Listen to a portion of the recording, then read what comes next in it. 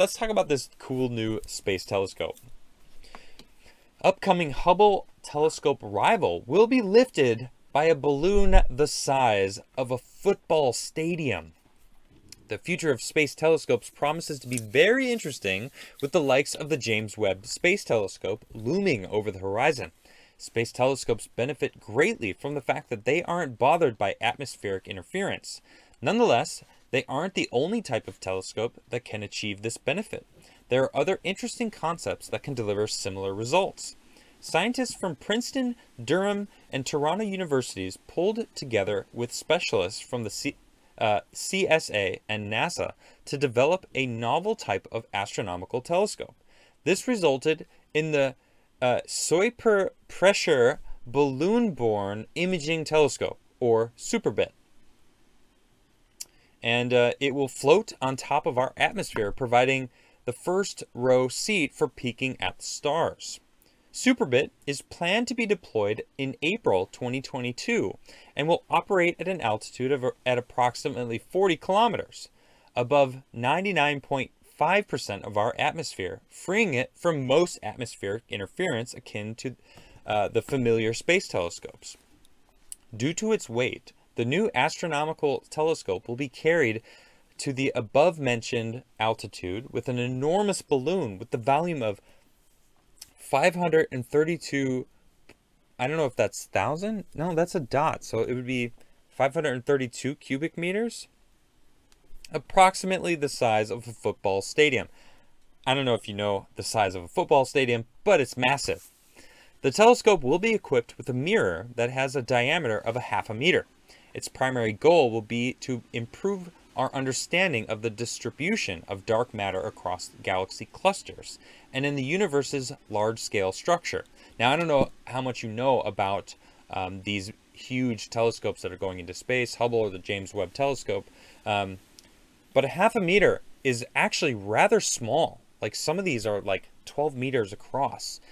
Really, I mean, they're multiple mirrors put together in a perfect alignment. Now, this would just be one mirror that is half a meter. That's nothing. That's like, I mean, I can show you guys like what a half a meter is, right? It's really not that much. The project is unique as nobody has attempted this before, not only because it's remarkably complicated and challenging to do, but also because balloons could stay aloft for only a few nights, which is considered too short for an ambitious experiment such as this. Nevertheless, NASA has a solution, as it recently developed so-called superpressure balloons that should be able to encompass helium for a much longer period of time. If all goes well, they should be able to stay aloft for multiple months. During such a duration of time, the telescope will be able to circumnavigate the Earth multiple times, carried by seasonal stable winds. The idea is that the telescope will be observing the skies at night while it'll be able to recharge during the day using solar panels. So why are scientists going through so much effort to study the night sky for a few months when space telescopes can be operational for several years? We haven't talked about SuperBit's most significant benefit yet, which is the fact that it's almost 1,000 times less expensive than a space telescope with similar capabilities. Although the Hubble Space Telescope has proven to be an incredible feat of engineering, surpassing the expectations of many, in the long run, it will inevitably fail, which we actually, I reported on. It did fail recently. A computer went down and it wasn't able to function for a while. They did actually just were able to reboot it and figure it out, and it's now officially running again, which is crazy to think that it's still running after all these years.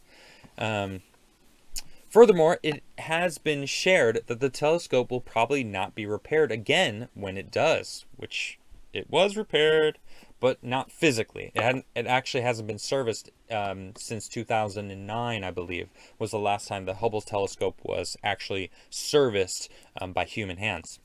Successors to the Hubble telescope, like the James Webb Space Telescope, will focus on infrared wavelengths or a single optical band akin to the planned Euclid Observatory. This would mean that projects like SuperBit will be the only facility in the world capable of high-resolution multicolor optical and ultraviolet observations. Funding has already been received to create a mirror upgrade for the Superbit, going from a diameter of 0.5 meter to a diameter of 1.5 meters, would mean a 10 times boost of its light gathering capabilities. Coupling the above-mentioned mirror upgrade with a wider lens angle and more megapixels will make this proposed larger Superbit even more capable than Hubble.